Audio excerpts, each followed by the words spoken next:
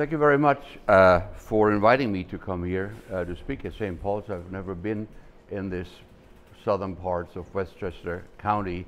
He insists they are not part of New York City for whatever reason. It's a wonderful site, and thank you all for coming out. And one of the reasons why I'm doing this with the two glasses, so my children can have something to say about, we told you not to do that. Now, minimalist, I don't need do bells and whistles. The topic of what I'll be talking about is Hessian savages, frog-eating Frenchmen, and virtuous Americans, how personal experiences change time-honored perceptions. And I think that's kind of a bold statement because it assumes that personal experiences will change time-honored perceptions. Is it true? Can personal experiences change time-honored perceptions? Do they for the short term, for the long term? How long-lived are prejudices, preconceived notions, perceptions? Can we change them for individuals only, or for a nation as a whole, the French or the Germans or the Americans, etc.? And at the end, you may ask yourself and provide to yourselves an answer to all of these questions, because I think when you look at that title, I think it speaks to, or I assume it speaks to all of you, because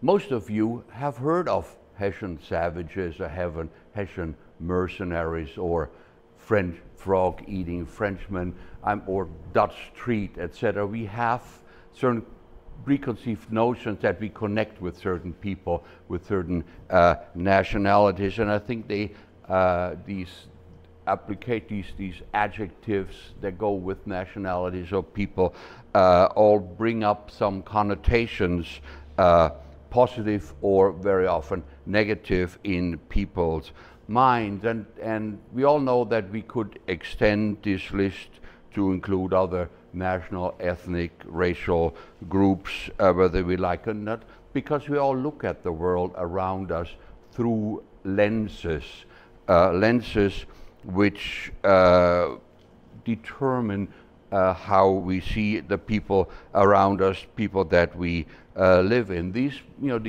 preconceived notions, these prejudices, these ideas can be based on skin color, ethnicity, race, religion, a combination of both, such as anti-Semitism, sometimes social origin, social background comes into play.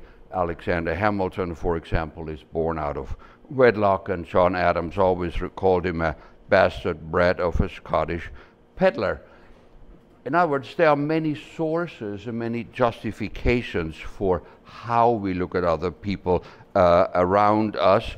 But what is important is that virtually all of those preconceived notions, these ideas about other people, are formed in our minds beforehand, without adequate evidence, without forethought, without knowledge, and they can very easily develop into set ideas about other peoples and other groups of people, notions about other people that as a rule are not based on actual experience. And what I want to do today is take this general set of how we look or tend to look at the world around us back 250 years and in the time of the American War of Independence, and see where those preconceived notions, these prejudices that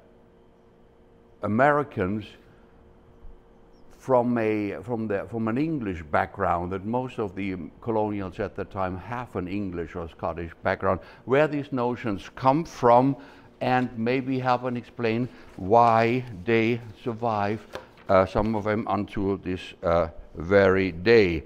So what is the context within which I want to look at the views that colonial Americans or Americans. America is not a colony anymore after the 4th of July, 1776. What is the historical context within which they look at these two uninvited or invited guests that come, whether they come as friends in the case of the French or as enemies in the case of the Hessians? Because the years between 1776 and 1783 are the only time in American history in which large numbers of foreign troops fought on America's soil. Those two groups came at different times in the war. They came for different reasons and purposes and goals. And what I want to look at is the expectations, both of the groups that come. What do they know about America? What do they know about Americans? And vice versa, what do Americans know or think they know about these invited or uninvited guests, and where do those preconceived notions come? Because it's those preconceived notions of what you think you're going to encounter that determine the reaction of peoples during the first encounter, be it 1776 or 1780 for the French, and see how, if at all, these notions are changed through preconceived, through personal encounters along those 4 years or longer that they are over here. Looking at the Hessians first, obviously their point of view, their point of view is heavily geared toward British loyalist points of view, and how could it be otherwise? Their rulers made contracts with the King of Britain. The local propaganda, the local newspapers, all are favored or are leaning toward the British point of view. And so few, if any, British Hessian, and Hessian now is a general term for the Brunswickers and for all the other principalities that they come from, few, if any, of the mostly noble members of the officer corps question why they are coming over here. They have no problem with this helping the King of England to re-establish the God-given order that they live in, and to force Americans back into obedience, into submission to King George III. On the 4th of July, 1776, on the eve of departure, Lieutenant Andreas Wiederholt of the regiment von Knyphausen writes to his friend, and I quote, "My profession and my duty demand of me to risk my life in the service of my master, and I'm ready to fulfill this duty." Quite simple, that's what I'm doing.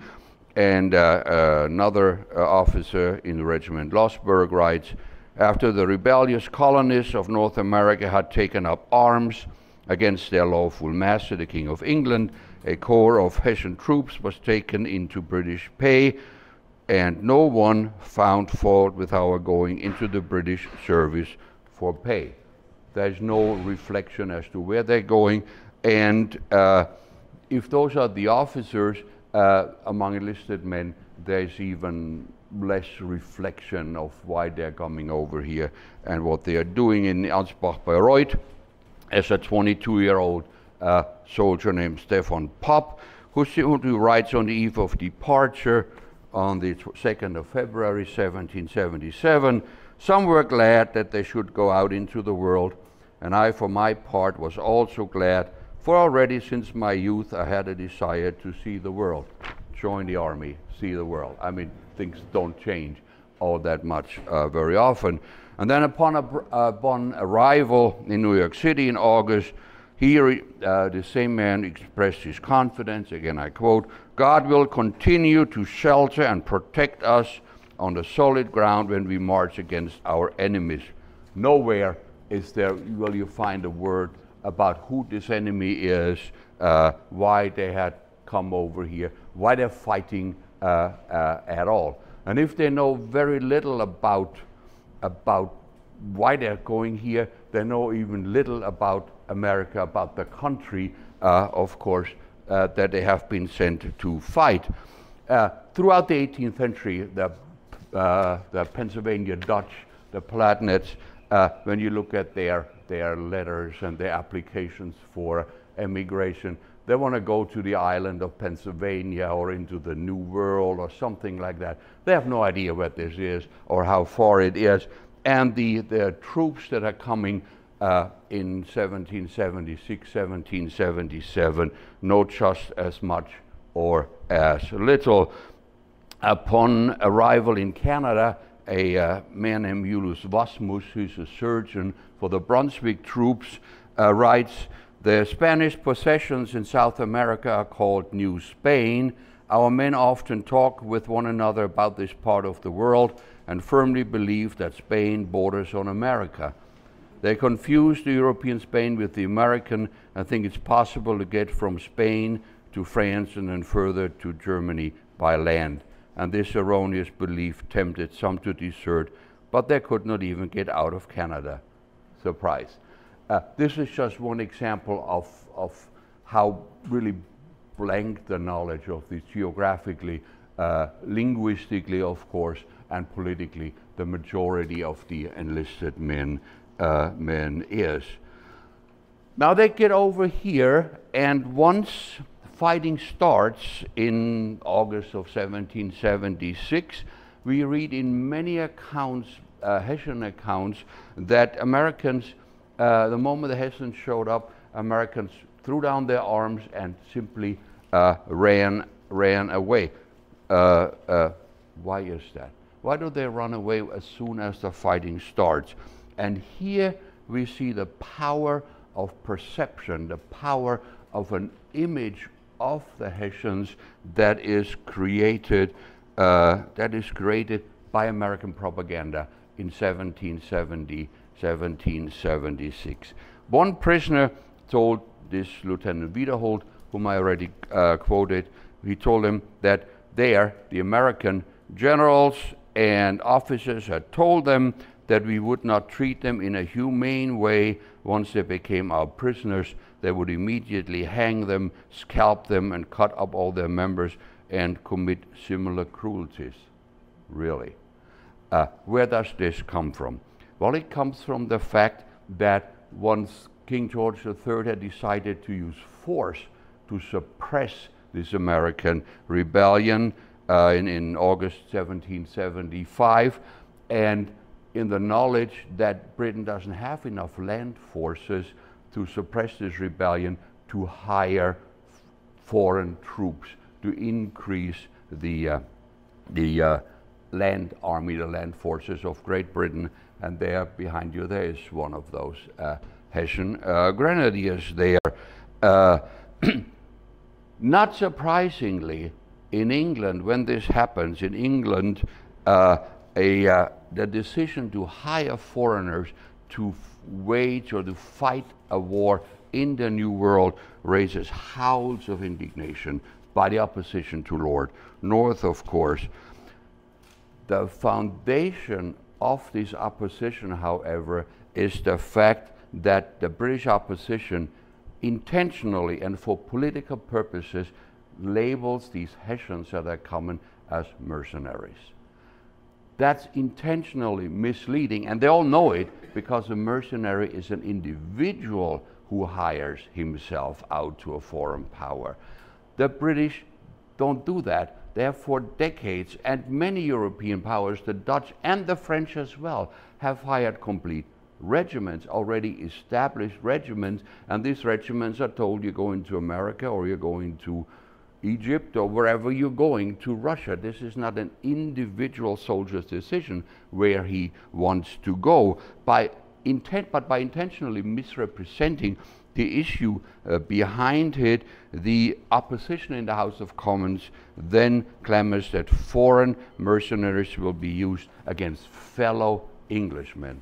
And that's the other important point in this, because foreign troops will fight against fellow subjects of the King of England, and you just don't do that. Richard Bull, for example, said in the House of Commons, "Let not the historian be obliged to say that the German slave was hired to subdue the sons of Englishmen and the sons of freedom." Charles Pratt, the first Marquess Campton, in late November 1775, labels a plan to hire Hessians a sale of human blood, and the soldiers are devoted wretches, thus purchased for slaughter. And I'm looking at these notes up because I'm using quotes and I don't want to say something that my Lord Campton never said. An irate William Pitt, the younger, the first Earl of Chatham, charged that the decision to hire foreigners would unite Americans in their opposition and lead to defeat. And he's very looking forward. In there he says, "If I were an American as I am an Englishman, while a foreign troop was in my country, I would never lay down my arms. Never, never, never." And that too probably conjures up in the minds of some of you another famous Englishman, Winston Churchill, right? Because he too said in June of 1940, "We shall fight on the beaches and on the landing grounds, etc. We shall never surrender." That's the same kind of spirit that's in there with Lord Pratt in 1775. If these are the words that are coming from out of England, it's quite natural that Americans over here, given, especially in New England, their English tradition and background and family connections, would pounce on these reports, not just of the negotiations with the Hessian and other princes, but also pounce on these words that are being used by the opposition to King George and Lord North. Newspapers in particular pounce on these issues and print mostly anonymous letters denouncing King George.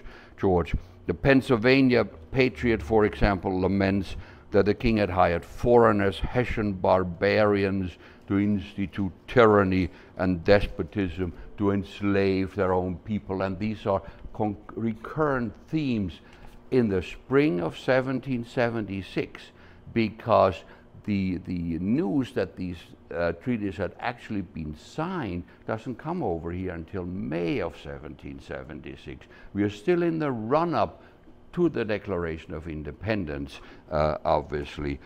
Thomas Paine, well-known Thomas Paine, writes to the Pennsylvania newspapers, "The king had sent armed troops to kill, lay waste, and spread desolation by fire and sword from one end of the colonies to the other." Another letter reads that the king was hiring soldiers from the most barbarous nation in Europe, and with at least 20,000 savages to complete the intended massacre. Another newspaper in Boston talks about the king having hired Russians, Hanoverians, Hessians, Canadians, savages, and Negroes to assist them in burning your towns, desolating your country, butchering your wives and children. They will not be safe from the unholy violence of mercenary soldiers rioting through every corner of the land, insolent in victory and barbarous in defeat. You get the picture. I could get you, there's a whole dissertation just about this out there where you can get quotes from a newspapers in Boston all the way down to Charleston. This is colony-wide, this anti-British, anti-Hessian propaganda against these people from the most barbarous nations who will come to assist the king to ravage our frontiers and murder in most inhuman manner our defenseless wives and children for a small reward of 6 pence. That this serves a political purpose is very obvious when you look at the Declaration of Independence, because one of the points raised in the Declaration of Independence that the king has at this time transporting large armies of foreign mercenaries to complete the work of death, desolation, and tyranny already begun with circumstances of cruelty and perfidy scarcely paralleled in the most barbarous ages, etc. you know, it's what there's a purpose behind this. If you want to, and the Declaration of Independence is a list of grievances, all the things the King of England has done or not done, and bringing foreign mercenaries into the United States is one of the very strong points that is being raised. You want to come in? Okay. One of the points that being raised. The question, of course, is: does anybody believe this? Does anybody believe this propaganda of these savages, of barbarous Hessians coming in? And the answer is: you bet. It works beautifully. Pennsylvania, Alexander Graydon, for example, who was taken prisoner outside New York City in August 1776, describes his captors as much of a brute as anyone I've ever seen in human form, and I regarded this despicable wretch with the same indifference that I should have viewed a caged wild beast, though with much greater abhorrence. Where's he from? Pennsylvania, right? Could he ever possibly have seen a German in Pennsylvania in 1776? You bet there's probably 150,000 of them in the colony of Pennsylvania. There's another Pennsylvania, the Freeman's Journal, which is published in Philadelphia, informs its readers in November 1776 that many of our officers who saw them say they're ugly as devils. This reaches into every corner of the United States. Wasmus, whom I already quoted, is taken prisoner at the Battle of Bennington, which is actually in Bloomsbury, New York, but Bennington was faster, claiming this battle site. And when he is marching across Massachusetts into Boston as a prisoner of war, he says that Bay Staters, people of Massachusetts, I'm quoting, looked at us with the same intense curiosity as the people in Germany when the first rhinoceros arrived there. And then when he's in Williamstown, Massachusetts, in August 1777, and again I quote him, our landlady had a child 9 months old that she was carefully hiding, and I was curious to know the reason, but I was very much humiliated by my curiosity, because my landlady said she had heard the Germans were cannibals, slaughtering children, and when we expressed our astonishment about that, she asked whether we had churches in our country, and whether we also prayed, whether we believed that God was our Creator and Christ our Savior, because she had been reliably assured that we were the savages of Germany.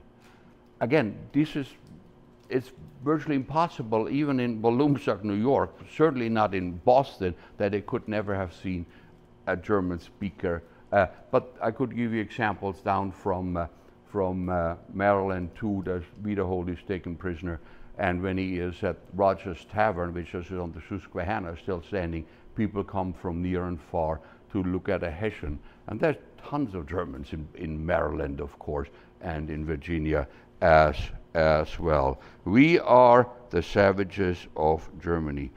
Again, it's difficult to understand that in a country where probably 250,000 German speakers, certainly the largest non-English minority at the time, where a couple months of propaganda could really turn them into something that they obviously are not, and convince people that, yeah, maybe the folks in Lancaster County are, they're human, and the rest what's coming now are just devils or what have you. The Hessians didn't know much, certainly the enlisted men, about the New World. How do they react? By what they learn and see here in the New World? They desert by the thousands because they like it. And after the end of the war, they actually get permission to stay if they want to, because they had been pulled from the poorest parts of the population, and the Landgraf was very happy for every poor person that stayed here in the Americas. However, could I have the next slide, please? However, the image of the Hessian as a savage, mercenary, etc., is perpetuated into the 19th century through images like that.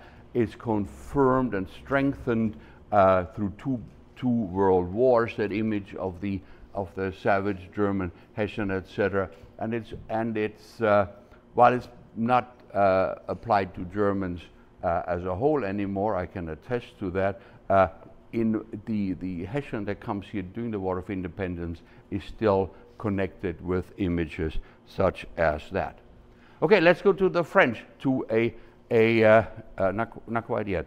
Let's go to the French, a group of people who is invited to come over here. Where do those animosities come from? I mean, being anti-Catholic is also part of British culture. Dating back to the days of Henry VIII, the Act of Supremacy, we've all heard of Mary Queen of Scots, the Catholic King, etc. But these are all domestic affairs that the British fight out more or less bloodily amongst themselves.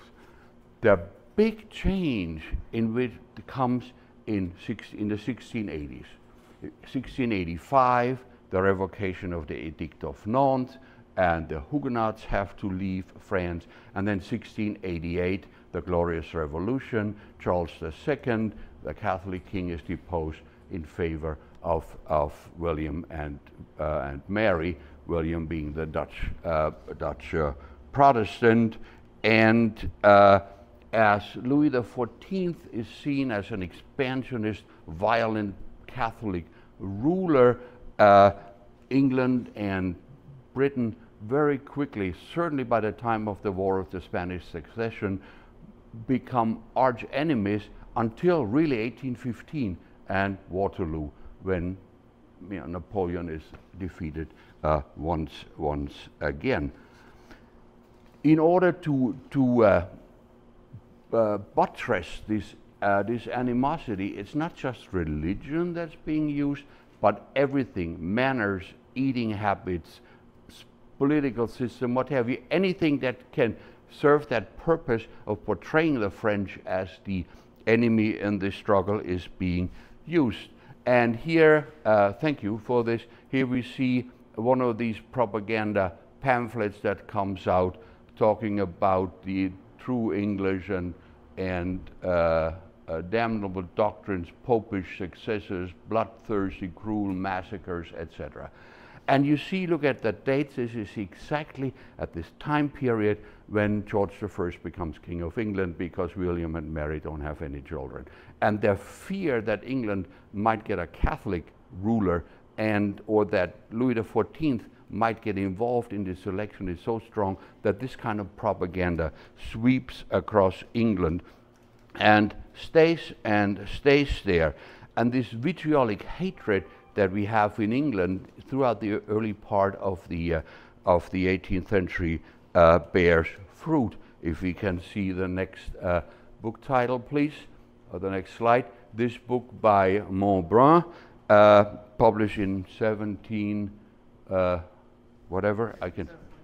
Yeah, he talks about his experiences when in France, and what he basically says is that France, the French, we are the only nation in the universe that the English do not despise. They rather do us the honor of hating us with all the heartiness possible. Their aversion against us is a sentiment with which they inculcate from the cradle, before they know that there is a God to be worshipped, that is, that there are Frenchmen to be detested. And he has lots of examples in his book then about how this anti-French, anti-Catholic sentiments have become now, at least so he claims, part of the English character. It is not surprising, of course, that when Englishmen come to the New World, particularly to New England, that they take this cultural baggage with them. A cultural baggage that's already there from the beginning with the Puritans, this anti-Catholicism, anti-established church, etc. And they take this with them. And this anti-French sentiments grow in the New England colonies in particular throughout the 18th century in continuous warfare with the French Catholic neighbors up in Canada, for example. And the French and Indian War is only over in 1763. This goes on for more than half of the century. And throughout the 18th century, ministers in particular encourage repatriated prisoners to publish their accounts, which are then very often read from the pulpits of the churches. And these accounts are invariably anti-French, anti-Catholic, and, if I may quote a fellow historian, confirm the long-standing Protestant tradition that links the Catholic Church with violence, tyranny, immorality, theological error. And the next slide, please. Here is one of these anti-French cartoons, and it's interesting if you read this, following the passage of the Quebec Act, June 1774, every single issue of this Newport newspaper carries an anti-French reference until March 1775, and that's just before Lexington and Concord. And now the next slide, please, because it's not just violence, tyranny, immorality, and theological error. It, of course, also includes frog eating, as you can see here at the bottom here of this cartoon of 1756, and you know, you see the Dominican, which the name of this religious order is intentionally misrepresented as Dominicanes, the hounds of the Lord, etc. And these are cartoons that you see in English, as well as, of course, New England American newspapers. Same question that I asked with the Hessians. Do Americans really believe that? How can they not? First of all, especially in New England, this is an English stock. They bring their cultural baggage with them. We got the French and Indian Wars, conflicts with Canada, and they believe everything. Let me just give you one example from the May of 1781, just when French forces have been here for a while, when French officers are served a real frog dinner by Nathaniel Fry, who is the owner of today's Longfellow House in Boston. In there, this occasion is on May 1781, when Tracy, the owner at the time, made a great feast for the admiral and his officers, and he says, my father was one of the guests, and told me that 2 large tureens of soup were placed at the ends of the table. The admiral, that's Barras, who just come, sat at the right of Tracy, and Monsieur de Letombe, who is the ambassador, the consul rather, is on the left. Tracy filled a plate with soup, which went to the admiral, and the next was handed to the consul. But as soon as Letombe put his spoon into his plate, he fished up a large frog, just as green and perfect as if he had hopped from the pond in the tureen. Not knowing what it was, he seized it by one of its hind legs, and holding it up in view of the whole company, discovered that it was a full-grown frog. As soon as he had thoroughly inspected it, he made himself sure of the matter. He exclaimed, Mon Dieu, un grenouille, my lord, it's a frog.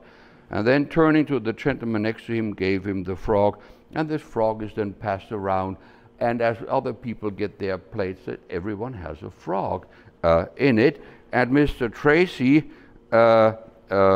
keeping his ladle going, was wondering what this laughter meant, and raising his head, why don't they eat them if they knew the confounded trouble I had to catch them in order to treat them to a dish of their own country.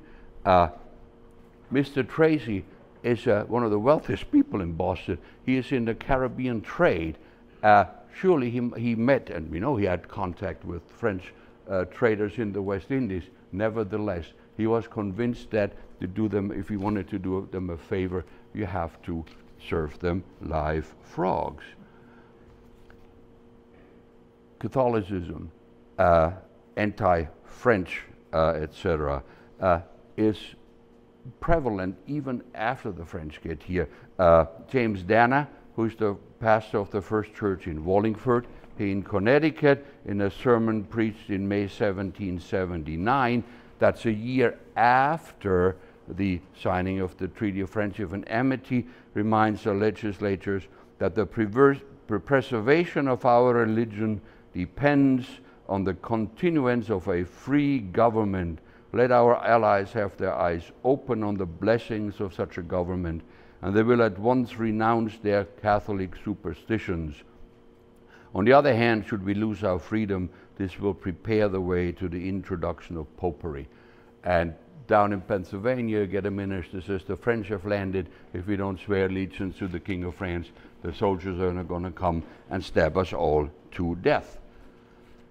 This is the context in which Rochambeau's forces come in July of 1780. And as you can imagine, it was not a very friendly cultural context into which they step when they get here. They only get here when the Continental Congress and the Continental Army knows no other way of solving this war, of preserving the American struggle for independence. Even John Adams once said in 1776, "I'm not fond of English or French tyranny, though if I must have one, I should prefer the last. I don't want a French army here, but I want to have one employed against Britain." The French can be our allies as long as they stay away. We don't really want to have them here, but by the spring of 1780, that's not an option anymore. So they eventually will come and eventually will stop ashore in Newport. And they get exactly the kind of reception that I just talked about. Just one example, Clement Crèvecoeur, who's an artillery lieutenant, wrote that the English, he couldn't say the Americans do that, but the English had made the French seem odious to the Americans, saying that we were dwarfs, pale, ugly specimens who lived exclusively on frogs and snail. There you have it. Ezra Stiles, who's the president of Yale, so a fairly well-educated person, I would think, writes in August 1780, when he actually meets French soldiers for the first time and French officers, he writes to a friend, "Neither officers nor men are the effeminate beings we were heretofore taught to believe them. They're as large and as likely men as can be produced by any nation." If you want to go down to Virginia, there's Colonel Fontaine of the Virginia militia. He meets the French soldiers for the first time in October 1781 during the siege of Yorktown, and he writes to the French, "The French are very different from the ideas formerly inculcated in us of a people living on frogs and coarse vegetables. A finer troops I never saw." Here you see that these preconceived notions of what the French are like are colony-wide, and they're all the same, and how personal experience actually meeting them says, well, you know, they got 10 fingers, they got 2 eyes, and they really look like other fellow human beings in here. A perfect example, though, where long-standing prejudice, I mean, it's almost 100 years old by the time Rochambeau's forces get here, how they are at least temporarily corrected by personal experience, by seeing the people that we talk about. French enlisted men knew just about as much about America as the Hessians did. They do not desert in large numbers, and the reason for that is obvious. A loyal American patriot will turn in a Hessian and will turn a Frenchman? No. A loyal patriot will not turn in a Hessian unless he gets money from the American government, but he will certainly turn in a French deserter. And if you are a Frenchman and you desert in Pennsylvania, for example, your support group that says, "Why don't you come, I'll hide you," is how large? 0. If you're a Hessian or one of the German speakers in Rochambeau's army, and you desert in Pennsylvania, your support group is how large? You name it. In Rochambeau's forces in the Royal Dupont Regiment, the von Zweibrücken, which is in the Palatinate, one enlisted man says half of the regiment found friends and relatives that had immigrated to the United States during the 1750s and 1760s. French soldiers know very little about the country that they are going to go to, and some of them desert, but not very many. There simply are no French-speaking communities where they could find temporary home, temporary support, because the French-speaking communities that are over here down in Mamaroneck, for example, is who? These are French Huguenots.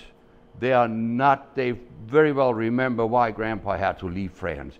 They are not going to give any support to a soldier of the King of France who represents the Catholicism, the tyrannical regime, etc., that their ancestors had fled. And there's a number of examples and comments by French officers. Nevertheless, French officers thought they knew the new world they're going to see. And this image of the new world that they are going to see is what? Is the image created by the French Enlightenment, by the philosophe, the wilderness over here, the place where the old world can renew itself, like a tabula rasa for Rousseau comes to mind, Emile, etc. And just one example, the Comte de Lombardière, who's 21 years old, has a couple pages in his diary, his journal, in sort of a stream of consciousness, where he writes that when he talks about New England, within their families, nothing can trouble them. They display a happy air about them, these New Englanders, quietly work their fields, their charming daughters meet the concept that people have formed of shepherdesses, and which one does not encounter in Europe anymore outside pastoral plays, etc. Happiness seems the destiny of these lands, but Europeans who have discovered this vast continent have soiled it with your discretions and introduced the caprice, the morals of Europe. He seems to forget that the New Englanders are also European immigrants. But be that as it may, when he talks about the caprice, the morals of Europe, one of them that he talks about and which has become a preconceived notion of New England Yankees is that love of money. Axel von Fersen, for example, he writes in January 1781, "The spirit of patriotism only exists in the chief and principal men of the country who are making great sacrifices. The rest make up the great mass who think only of their personal interest. Money is the controlling idea in their actions. Money is their God. Virtue, honor, all count for nothing to them compared with the precious metal." But here we see how people like Fersen, who are independently wealthy, would call it today, would think, well, these Americans are all virtuous and for the sake of liberty and high ideals and all men are created equal, they serve for free and give up everything for this ideal of liberty. Well, sorry, you can't eat ideals. These people all want to live. And when the French are here with gold and silver and the Americans are here with paper money that's worthless, guess what, right? You go for the gold or silver. Because that's worth something. It doesn't even matter whether the King of France is in there on there or the King of England or the King of Spain. Silver is silver. It's like your American Express card. Don't leave home without it. So there's another component, then I'll stop, where these French officers are cured in a way of their high ideals that they have of this tabula rasa from the Enlightenment, ideals which Hessian officers actually never really express. And that is when it comes to the makeup of society. It's one thing to say they're all equal and they're working their fields, etc., and then you actually encounter this New England society is a society composed largely of equals. Hector St. John de Crèvecoeur, for example, defines an American as someone who has left behind him all his ancient prejudices and manners, who's someone who saw no reason to defer to anyone because he wore epaulets and had a title of nobility.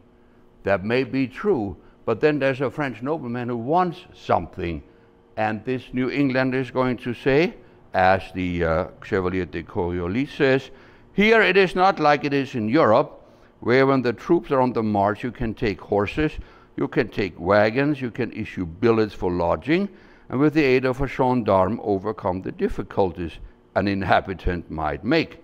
In America, the people say they are free, and if a proprietor who doesn't like the look of your face tells you he doesn't want to lodge you, you must go seek lodging elsewhere, because the words, I don't want to, end the business. There's no means of appeal. Well, excuse me, I'm a count or something. What do you mean? No. So they get a lessons of virtuous or not virtuous Americans, but certainly of New England society, what this is like. When preconceived notions of you think you're going to experience and reality clash, reality wins, obviously, in there. Reality does win.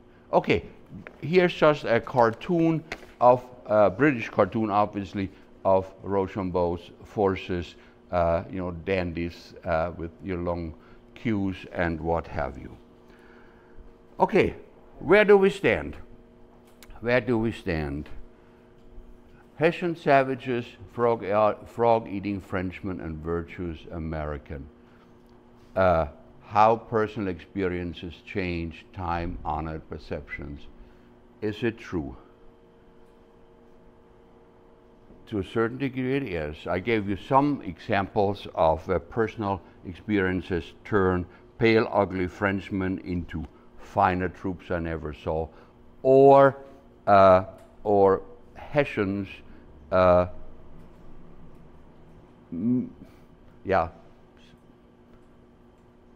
still described as savages and brutes, even though reality should have told them they look just like you and I. It's, the point I'm trying to make is generalizations don't work in this context. You have to look at it situational, why they are here. How about in the long term? Somehow, I think the image of the dandy, skinny Frenchman eating frog legs and snails may be there somewhere, somehow among us.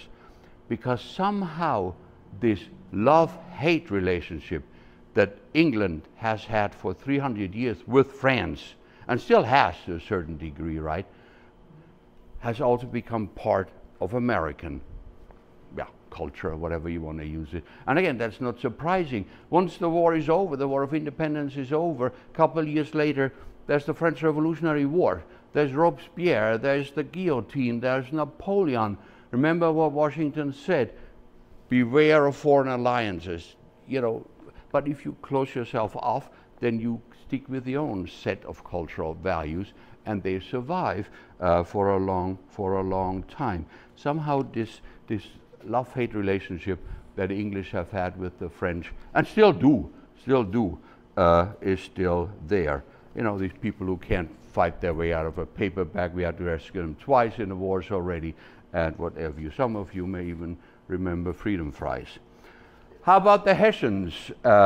Thousands of Hessians, as I said, stay in the United States after the war, and while the Hessians themselves are still these mercenaries, I think that image of the Germans has changed somewhat.